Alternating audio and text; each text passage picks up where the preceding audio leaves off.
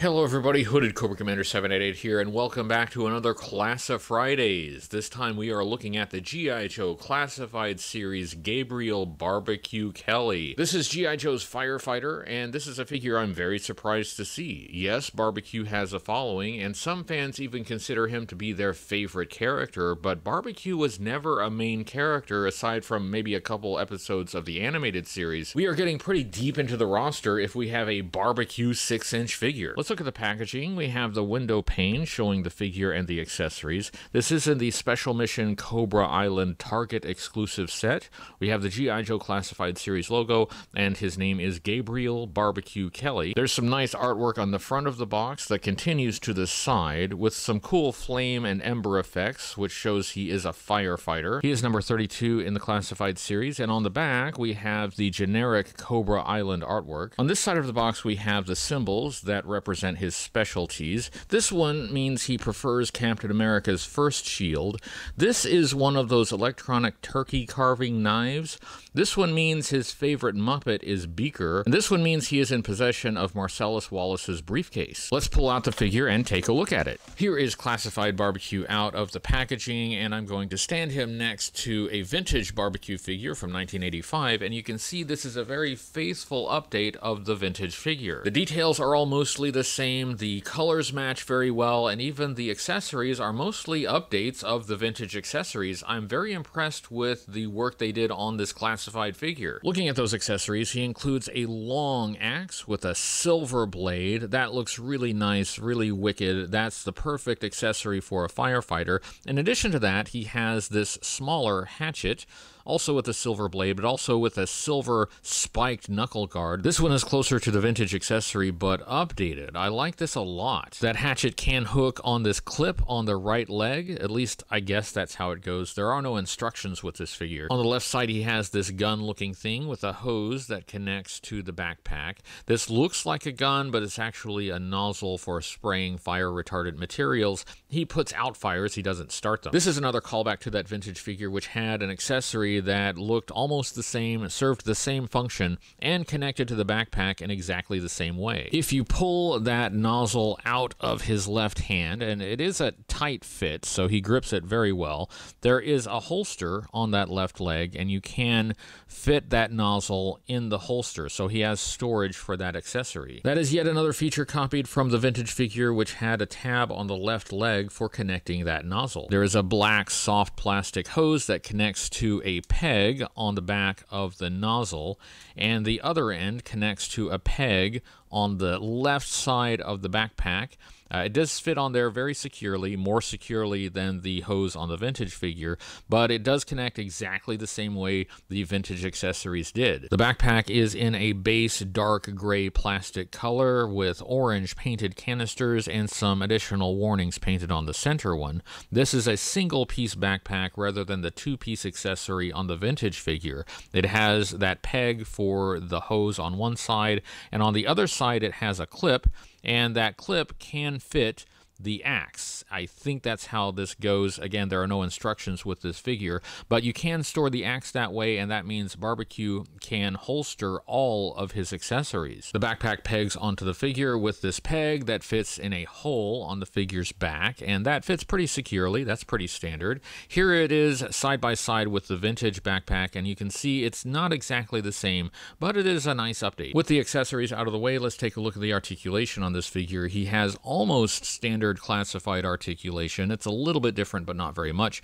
He has a very nicely articulated neck with articulation at the base of the neck and at the base of the skull with the ball joint and the hinge, so an excellent range of motion on the head. His arm will swing up at the shoulder. Pretty good range of motion that is not hindered by this vest piece. He will also swivel at the shoulder all the way around. There is a twist at the upper arm at the top of the bicep. He has double jointed elbows. He has a twist at the wrist, but it does not look like he has hinges at the wrist, so that's a little bit different. He has an ab crunch, but that is hindered by this vest piece. He still twists pretty well at the torso. He's got a good leg split. You have to pop his legs back in their sockets when you move them back, but his leg can move forward very well, back not quite so much. He has a thigh cut. He has double jointed knees. He has a boot cut. He also has hinged and rocker ankles. Let's take a look at the details on this figure, and these details are impressive. This figure is making me enjoy a barbecue action figure. The helmet is not removable. The details are nice, but for an updated barbecue figure, I would have been happy to have a removable helmet.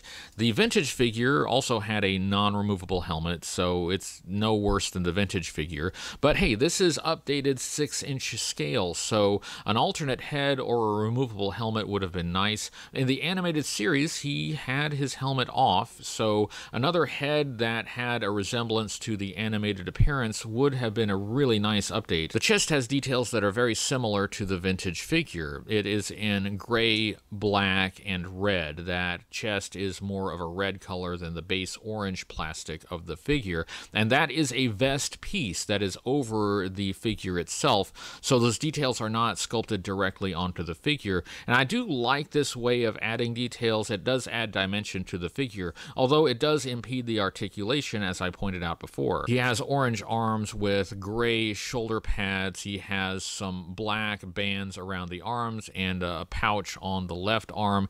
He has black and red gloves. That looks really good, but my favorite detail on this figure is this silver paint tampo on the right arm. That symbol there is taken directly from the vintage figure, and this is beautiful. This is why I am enjoying the Classified series so much. These small, subtle callbacks to the vintage era. This easily could have been overlooked, but they did not overlook it. The lower half of the figure is a bit more plain in comparison to the top half, but it's fine. It gets the job done, and it has some details. He's got these bands around his upper legs for holstering the nozzle and the hatchet. Those are separate pieces. You could remove those. He has orange legs and red knee pads, and some black boots. What a fascinating figure, and I say this not because I'm a barbecue fan, I'm not, and certainly not because this is my favorite Classified figure. I don't think this would even be in the top 10. It may not even be in the top 20, but this is a niche character. There are some G.I. Joe fans that will love this figure, but this is not a main character. This is not Duke. This is not Snake Eyes. This is barbecue. We're getting pretty far down the list of G.I. Joe characters for barbecue, and yet a lot of effort and attention went into this figure. I have to applaud the G.I. Joe Classified team. Credit where it's due. Well done, Hasbro. Even so, we should be able to take that helmet off. I should be able to see Barbecue's face. That is my biggest knock on this figure. That was my review of the G.I. Joe Classified Series Special Mission Cobra Island Gabriel Barbecue Kelly action figure. I hope you enjoyed it. As long as they continue to give us G.I. Joe Classified Series figures, we will continue to do Classi-Fridays every Friday on this channel. Please subscribe to this channel for vintage G.I. Joe toy reviews. I have a huge back catalog of vintage G.I. Joe reviews. Please check those out. Support the channel on Patreon so I can continue doing these videos. You can find me on social media on Facebook and Twitter, and I have a website, HCC788.com. Thank you for watching. I'll be back soon with another G.I. Joe toy review. Until then, remember, only G.I. Joe is G.I. Joe.